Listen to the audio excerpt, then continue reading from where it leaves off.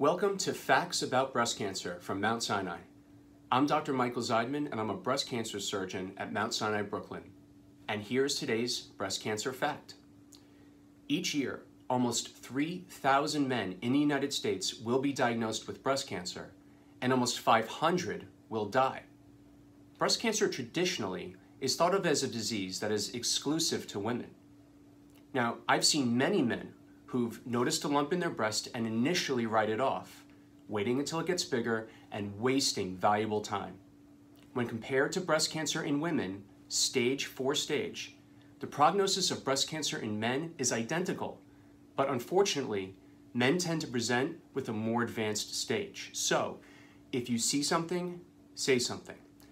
And if you have any concerns about your breast health, whether you're a man or a woman, we'd be more than happy to see you at one of our many locations that is convenient for you. To make an appointment, just call 844-MD-CANCER.